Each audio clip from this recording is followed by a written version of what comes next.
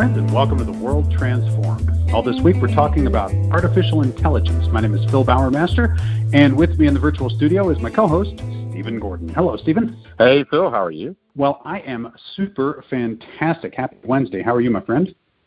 I'm going to do my best to be actually intelligent rather than artificially intelligent. So, okay. Going for the actual organic, genuine intelligence there.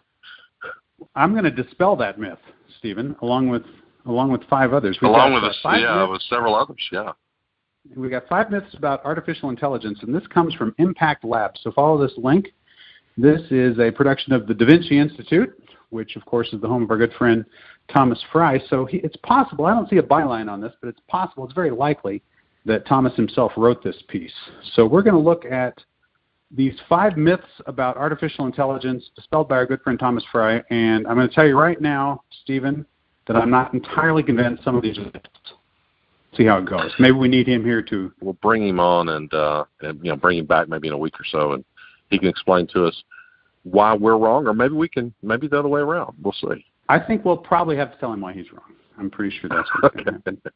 That seems real likely based on the conversations we've had with him in the past. No, Thomas obviously is a very smart guy, and one of the things that makes this fun is that some of these myths sound almost kind of counterintuitive anyway, because I read them and I say, well, is that really a myth? Myth number 1 is you can differentiate between a machine and a human.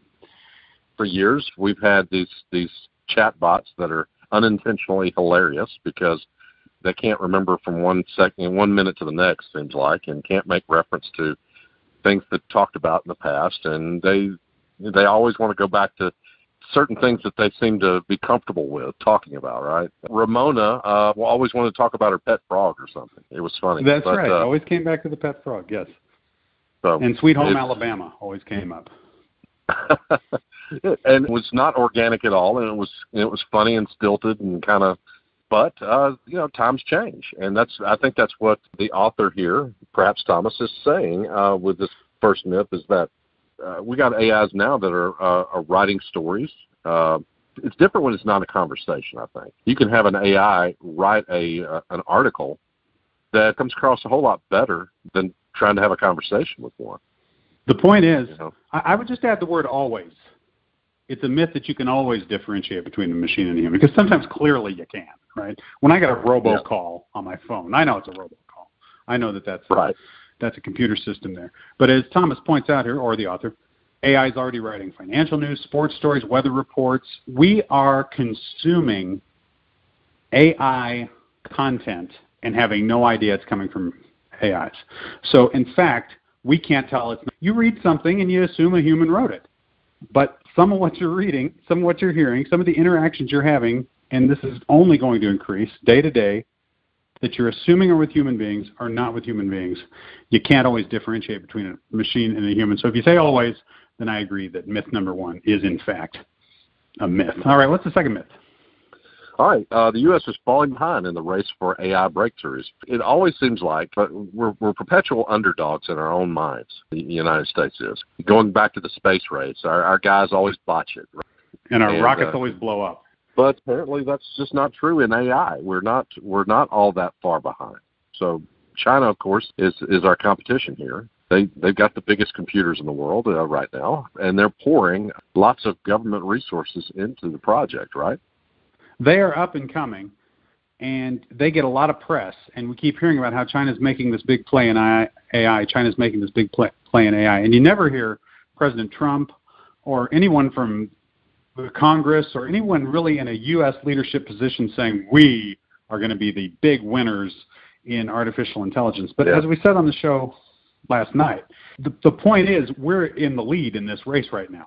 We have achieved that without a big national program and without anyone saying before this decade is out. Yeah, we haven't had President Trump say, we choose to go to the singularity. He hasn't said that.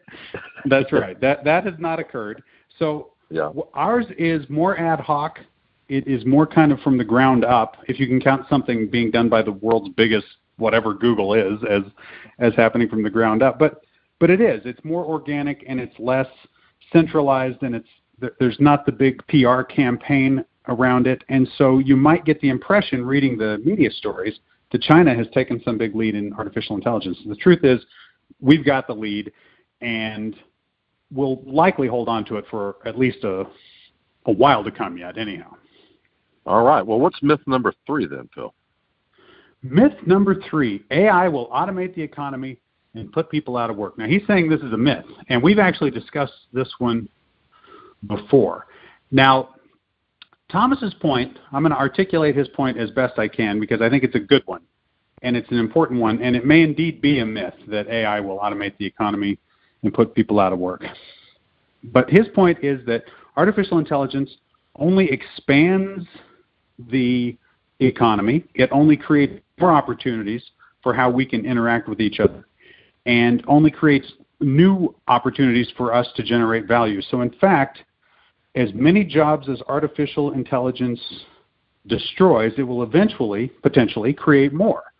So in the long run, it won't take people out of the economy. It won't destroy jobs. It'll just create a whole new kind of creative, dynamic job market unlike any that's ever existed before. That, in fact, we might have a lot more jobs. In fact, probably will have a lot more jobs if it pans out that way. What do you think, Stephen? Yeah, we will have a lot more jobs for other AIs.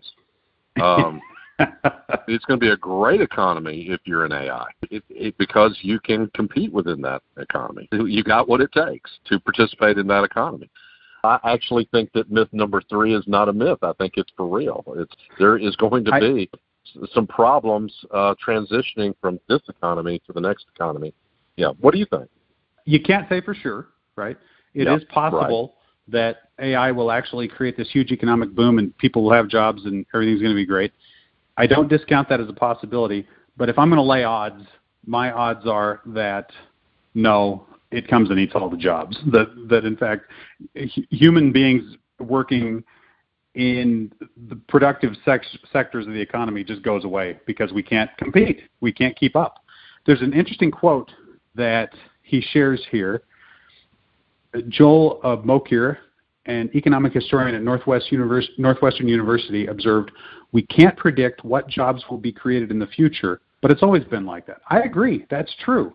But to your point, Stephen, we can predict who will get those jobs. It'll be people, and I use the word people broadly here. It will be people that can work 24 hours a day and not gripe about it and not need rest and be 100% all the time. That describes no human I've ever met. We may well end up in a post-scarcity economy where all our material needs are met and we're all doing creative, fun, wonderful jobs that we do because we love doing them, and it's 100% employment, and everyone's employed doing things that they love. But something more has to change for that to happen than just the introduction of AI, right? There's a missing ingredient there.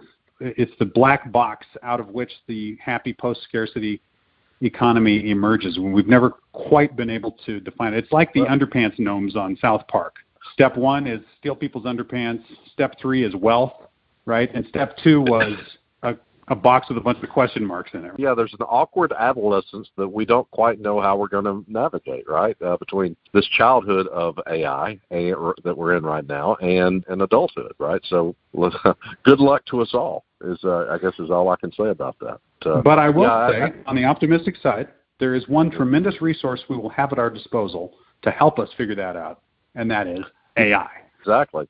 You will have superintelligence, hopefully.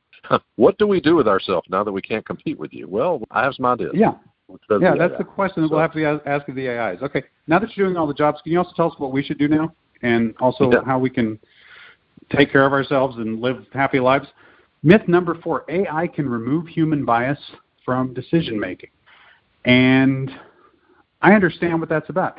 AI can remove a lot of human bias from decision-making, but one of the things that has come up in analysis of what's been the output of some of these machine learning and deep learning systems and others are still lingering biases hanging in there in the artificial intelligence's functioning. So I don't know. I would say that one actually is probably a myth. I don't know that we'll ever get the human taint completely out of artificial intelligence. No matter what happens, it's going to carry a little of us with it wherever it goes into the future, and probably some of our biases will will accompany that.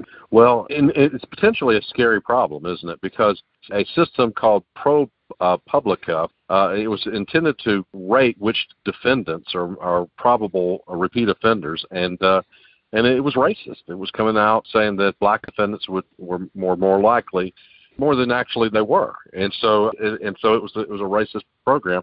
And so, is that based on just racist programming, or did it get its own biases? It's sort of hard to say. I guess what I'm trying to say is what we all want is friendly AI, friendly general intelligence, and we humans are far from perfect. And since we're sort of the template that's being built on, that's kind of scary, isn't it? Considering the power that these machines will have.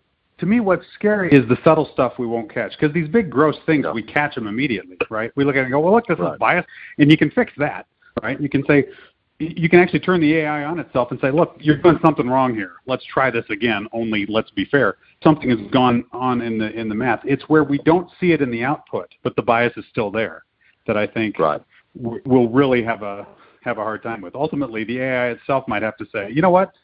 These results that look fair that I'm giving you are actually quite biased. Let me explain. It'll have to tell us how it has been burdened with human biases. But yeah, I agree completely that it's the old law of unintended consequences, that we think we're being completely above board, and somehow just in the way we've arranged things, we've built our biases into there. Okay, finally, myth number 5, artificial intelligence threat to mankind. Is that a myth?